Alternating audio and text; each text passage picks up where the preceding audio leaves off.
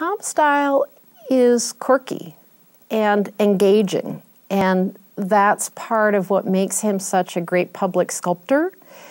He goes after core issues in our culture, struggles between doing the right thing and the wrong thing, the haves and the have-nots. But he thinks very carefully about the ways to really reach out and engage a general public as a public artist as well.